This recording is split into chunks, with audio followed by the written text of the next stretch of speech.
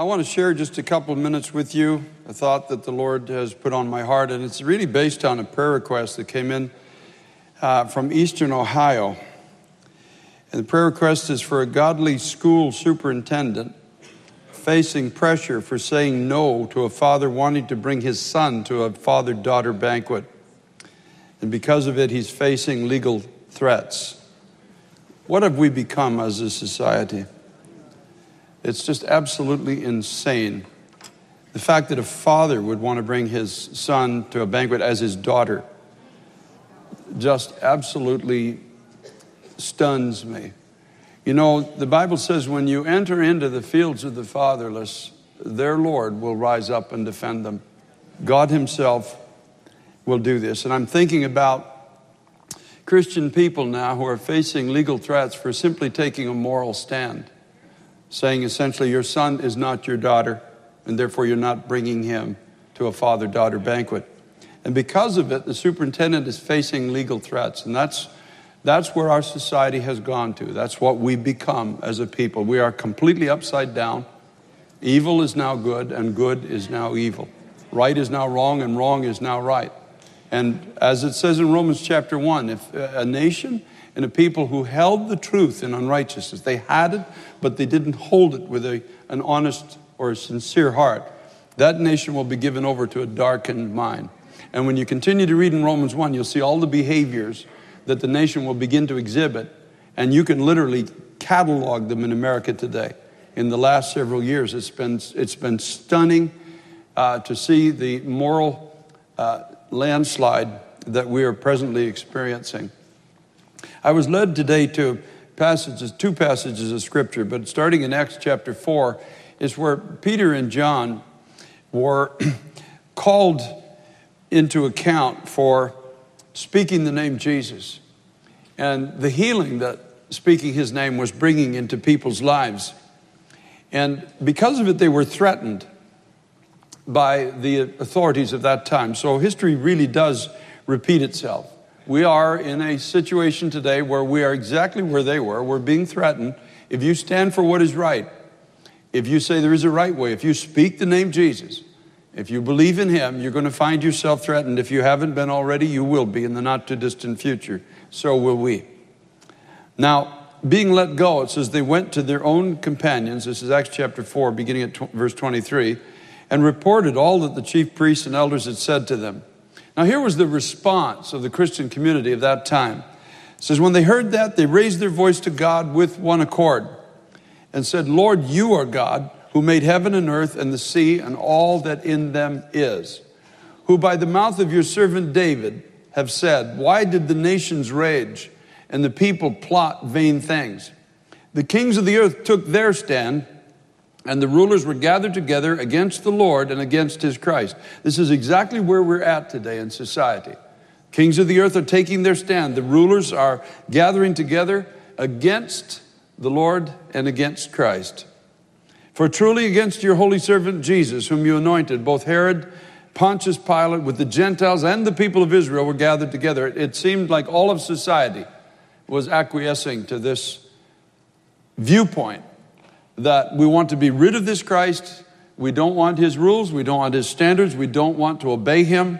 We don't want him to be our God. We don't want anybody reminding us that he is our God. We want to do what we want to do when we want to do it. We don't want anybody telling us that there's a better way or a way of truth that everyone has to follow.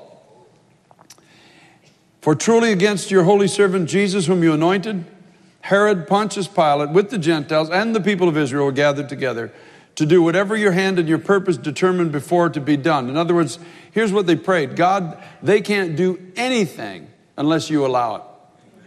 Because you are the one who created the heavens, the earth, the sea. You established the boundaries of all things. You are God. There is no other God. There's no other authority. There's no other power. They may seem to be victorious, but it's only for a season, because ultimately you are the one who determines the end of all things.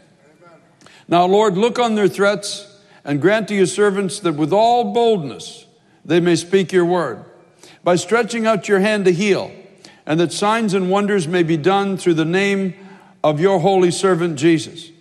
I don't know about you, but I feel that that's how we've got to start praying again in our generation.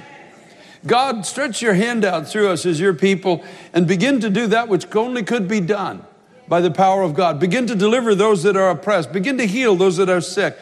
Begin to bring back and regather things that have been lost in a way that it can only be attributed to you. Start moving through us as your body in the divine. We're not called to argue the reality of Jesus Christ. We are called to present an irrefutable testimony of the fact that He is God, that He is alive. You and I that's what we're called to be. We're called to be brought out of all of the limitations of our own abilities or lack thereof, and God begins to flow through us and do what only God can do.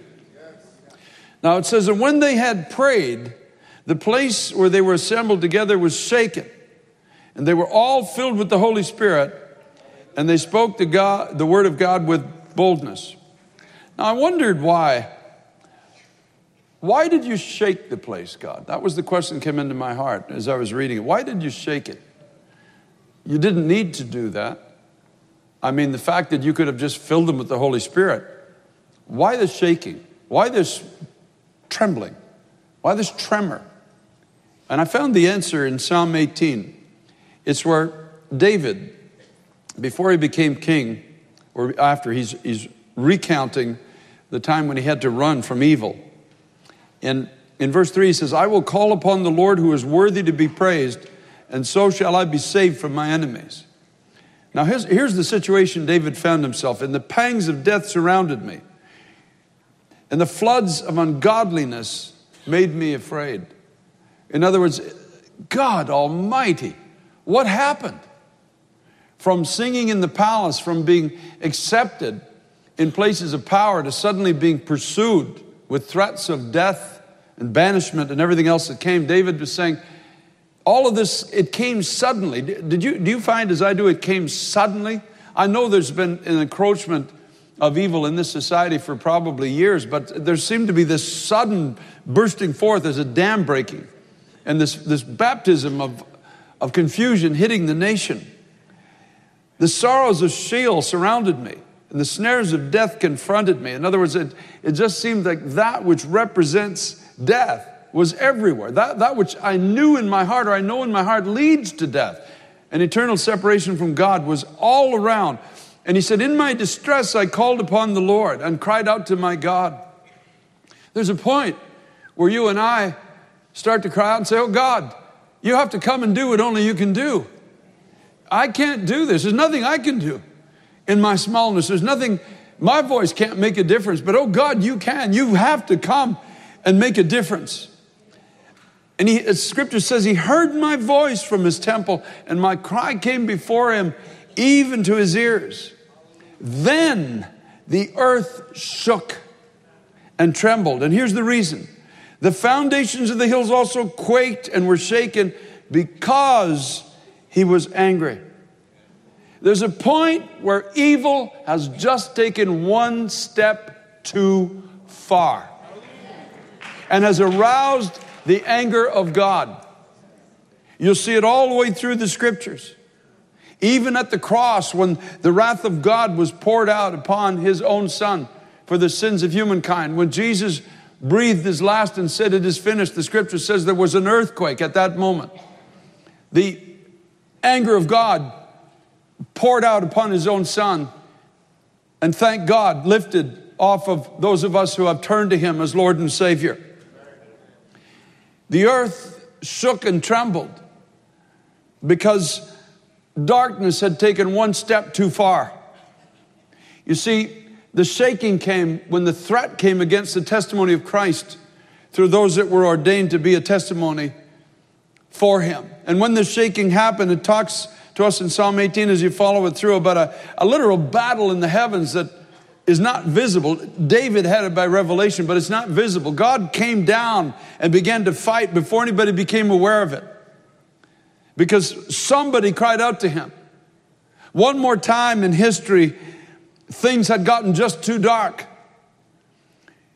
and the ire of God was aroused, and he rose up not as the Lamb of God, but as the Lion of Judah. One more time. There are seasons, there are times where evil has just taken one step too far, especially against the people of God and the testimony of Christ. And the shaking begins. And David says he sent from above and he took me, he drew me out from my strong enemy and from those who hated me. He gave him light for his lamp. He gave him the power to run against a troop. He gave him the ability to leap over all. He said, by my God, I can leap over a wall. He gave him the power to leap over all the boundaries that were being placed around him. Just like the authorities in Peter and John's day says, you shall not teach nor preach in this name anymore. But with that threat, that wall that was being placed around there, you're going to go to jail, you're going to be fined, you're going to be in prison. All the threats they could think of placing around them. So they went into a prayer meeting and said, give us more of what got us into trouble in the first place.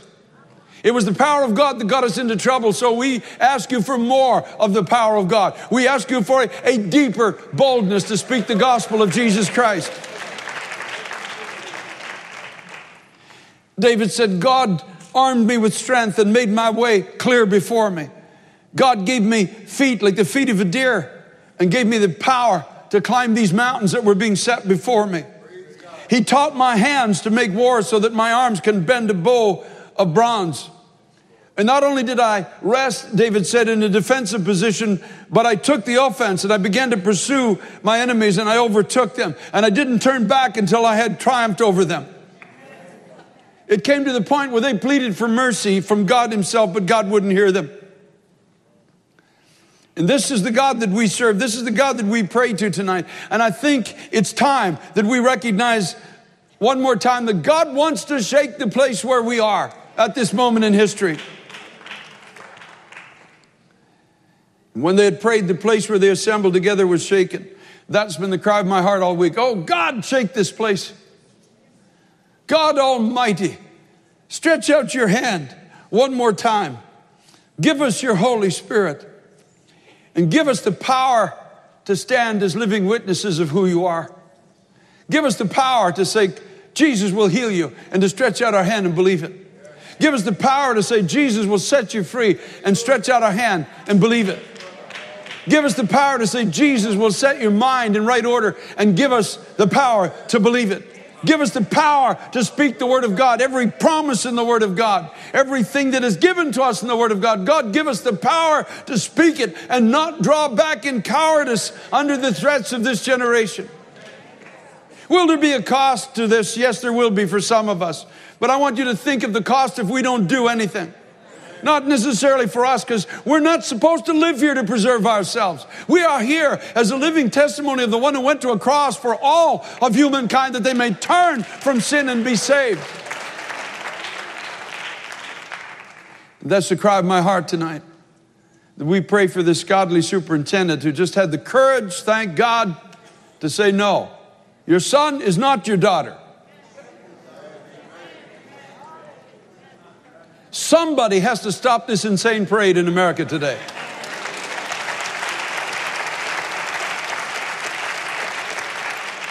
We have drifted into spiritual insanity.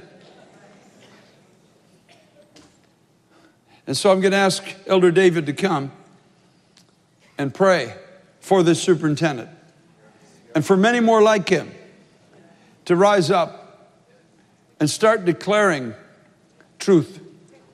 And start stretching out our hand, believing that no matter the cost to us personally, it will bring healing into our society.